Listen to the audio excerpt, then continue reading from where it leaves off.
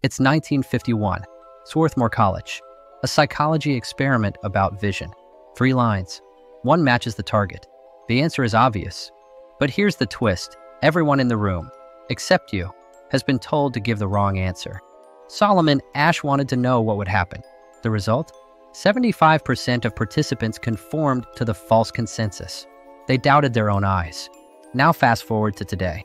The majority isn't just in a room anymore. It's everywhere. Trending, viral, algorithmic. We're pressured to align, signal agreement, and declare our position faster than we can actually think about what we believe. Psychologists call this pluralistic ignorance. Everyone in the group seems certain, but privately, most people doubt. They just go along because they think everyone else genuinely believes it. The philosopher John Stuart Mill had a solution: embrace the friction. When your views are challenged, when the group goes quiet, that discomfort, that's not a sign you're wrong. It's proof your thoughts are being tested.